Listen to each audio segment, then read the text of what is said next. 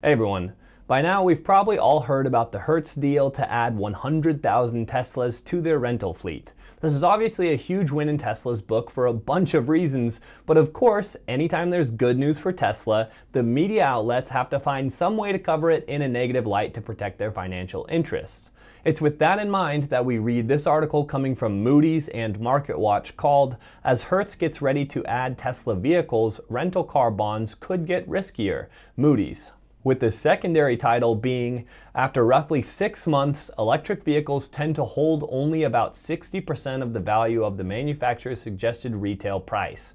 And that's where we get the real argument being made here. It's that EVs lose their value faster than ICE cars. The article says, electric vehicles depreciate in value at a steeper pace than those driven by internal combustion engines, see chart, mainly because the technology is changing so quickly. According to a Moody's report released Tuesday, it shows that after roughly 6 months, electric vehicles tend to hold only about 60% of their value of the manufacturer's suggested retail price. But it takes closer to 30 months for the same drop in value to occur on gas-powered vehicles. And when it comes to EVs, generally speaking, this is true. I'm not disagreeing with it. Anyone can pick up a used Nissan Leaf or Chevy Bolt for a massive discount if it's used. But what this analyst is entirely missing is that this possible Hertz deal is with Tesla, not EVs in general. So when Moody's senior vice president said that in coming years, rapidly evolving EV technology will reduce market values for older models, they clearly didn't do their research specifically on Tesla. So to sum up what the article is saying, Hertz is going to be buying EVs. EVs lose their value much faster than ICE cars, and therefore rental car bonds will be riskier. Simple enough theory, let's actually look into it. And it takes all of 2 seconds to see that the writer of this article didn't even bother to do a simple Google search. If we look at the resale value of the Tesla Model 3, which is the model that Hertz said they'd be ordering, we can see that the Model 3 is actually on track to have the best resale value of any car ever tested.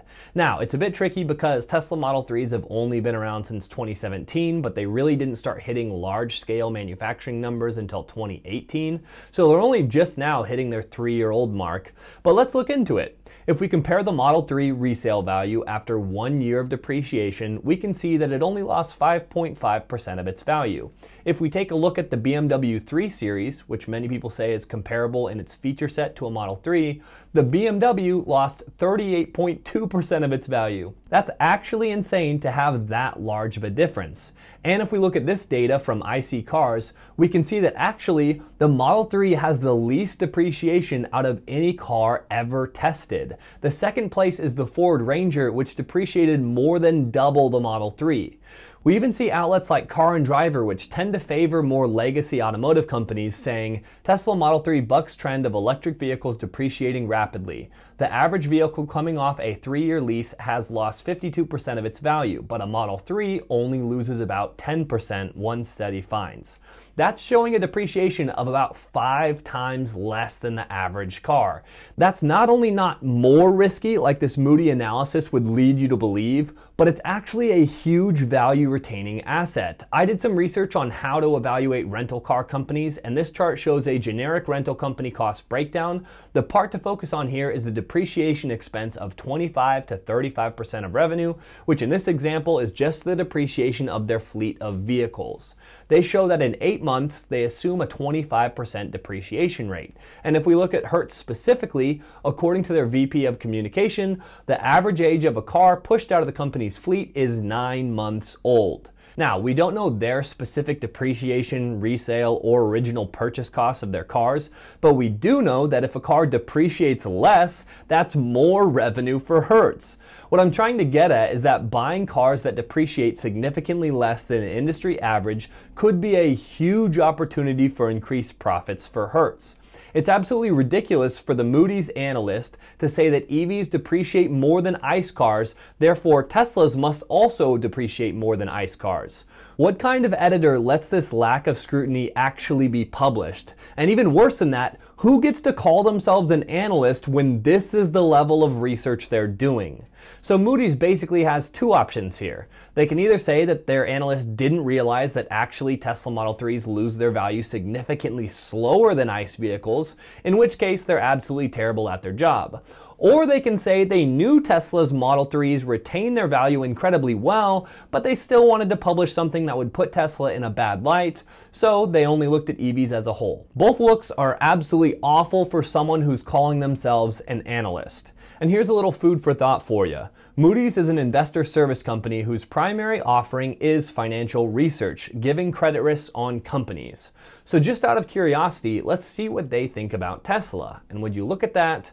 Moody's gives Tesla debt a junk rating. According to the Wall Street Journal, stock market investors' strong confidence in the company is in stark contrast to the junk rating on Tesla's debt from S&P Global Ratings and Moody's Investor Services. Tesla's trillion-dollar peers all have AAA ratings according to data provider FactSet. So look, I'm not saying anything shady is going on behind the scenes, but what I will say is that in this latest analysis with Hertz bonds becoming riskier, they've really missed their mark. It's not just that they got it wrong, but they got it exactly backwards. If anyone has an idea for why the analysts put out this garbage, let me know, because I'm open to options. Other than trying to spread FUD about Tesla or sheer incompetence, I can't think of a good reason. This would probably be a good time to talk about why media outlets might be motivated to spread FUD about Tesla. The answer is because they have a financial motivation to cover Tesla negatively. Let me explain. Media outlets make a significant portion of their revenue by selling ads to other companies. For example, when you go read articles, you may get a Ford or Nissan ad on the side. The relationship with automotive companies go beyond just advertising. It invades nearly every aspect of the media outlet. For example, if a company's coming out with a new car or they want to build hype around an old one, they might pay a media outlet to write an article about the new car, but you, the reader, might never know that the article you just read from a media outlet was actually paid to be written by Ford or GM. They'll even give the outlet specific details the media needs to mention in their articles that puts their products in the best light possible. The relationships between these media outlets and the automotive manufacturers is incredibly strong, and it has been for years. And why automotive manufacturers specifically?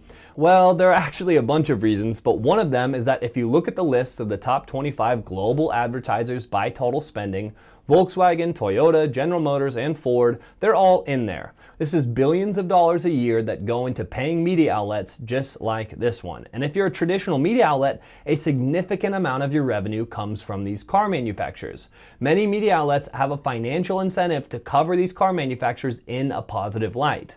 If they were to write something terrible about Ford, for example, Ford might be less likely to come to them in the future with a lucrative deal. Not to mention, if you're being paid by automotive manufacturers for advertising, there is a major conflict of interest in covering them.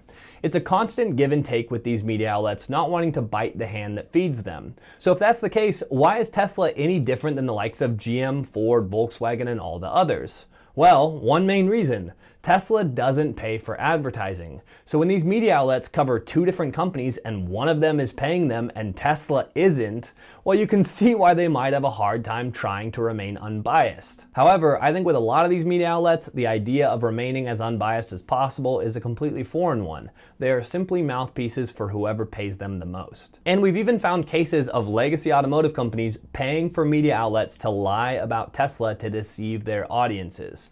So a word to the wise when reading articles like this one: follow the money. And on that note, if you appreciate my work where I call out media outlets and analysts for being terrible at best and manipulative at worst, consider supporting me on Patreon. You could be part of this wonderful crew and get your name on the list. As always, huge shout out to my Patreon supporters. They're the reason that I can keep making videos like this. Without them, I wouldn't be able to do it. If you liked this video, give me a like. If you loved it, feel free to subscribe. I put out videos like this one a few times a week. All right, see you on the next one.